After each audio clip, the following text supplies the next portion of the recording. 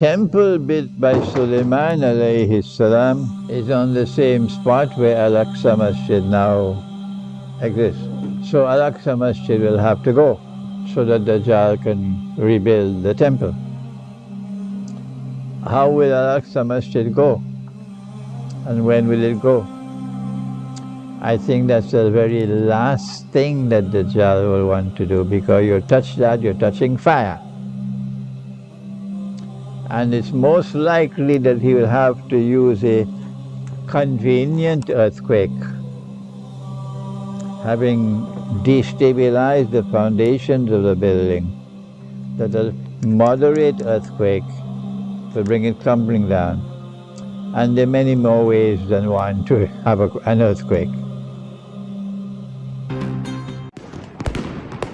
A morning raid at Al-Aqsa, as thousands of people had gathered for Ramadan prayers. According to eyewitnesses, Israeli police entered the mosque compound saying they wanted to preempt any violence. I was there when the clashes happened. We were all worshipping inside the mosque, and the Israelis are the ones who attacked first. Our people were already prepared to confront them. But Israeli authorities say Palestinian youths struck first, hurling stones at the officers. Dozens of worshippers have been injured by rubber bullets, stun grenades and batons. Hundreds have been arrested. Turkey has condemned Israel's actions as unacceptable, saying it is concerned by the increase in tensions in recent days.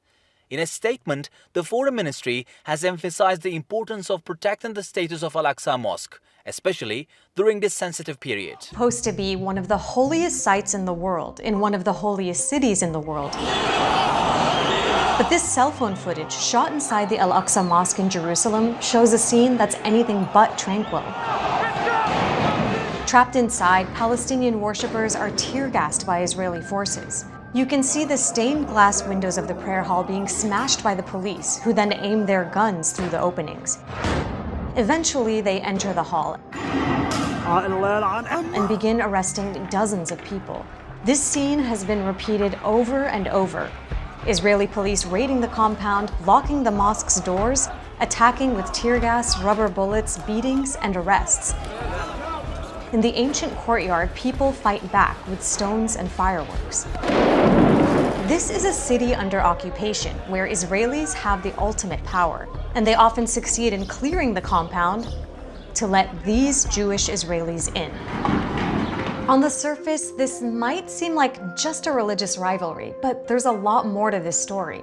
It's about control, not just of the holy sites, but of the land and the people who live on it. So we're going to look at who these people are, what their goals are, and how a 1994 massacre of Palestinians at another holy site by an Israeli-American settler might shed light on where Jerusalem is headed today.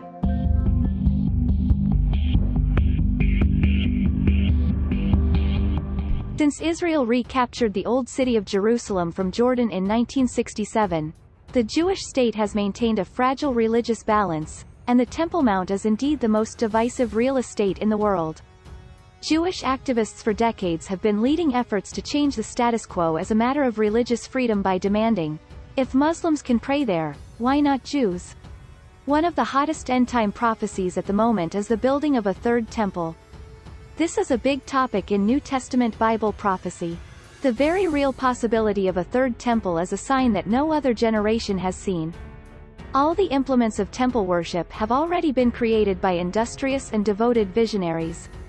Right now we're living in the time period between the Second Temple that was destroyed in 70 BC and the Third Temple. Hardly a week goes by without some Temple Mount controversy for fear that the Jews will build their house of worship. The Hebrew prophets all proclaimed that in the last days, the exiles of Israel will return to the Promised Land and restoration of the Temple will be their greatest ambition. Ezekiel chapter 37 predicted the dry bones of the nation of Israel coming to life again in their own land.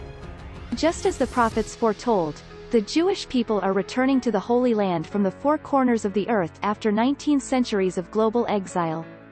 We're seeing the fulfillment of Isaiah chapter 43 verses 5-6. Do not fear, for I am with you. I will bring your offspring from the east, and gather you from the west. I will say to the north, give them up, and to the south, do not hold them back. bring my sons from afar and my daughters from the ends of the earth. And while all of this activity called Aliyah in Hebrew is happening, preparations are well underway to build the third temple. The head of the far-right quasi-libertarian Zihad party said that he wants to rebuild the Jewish temple on the Temple Mount in Jerusalem immediately. I don't want to build a third temple in 1 or 2 years, I want to build it now, Moshe Feiglin said at a Jerusalem Post conference in Tel Aviv, referring to the site that currently houses the Dome of the Rock and the Al-Aqsa Mosque and where both Jewish temples stood in the past. To build the temple I need support, I can't do it alone, he said at the end of his speech.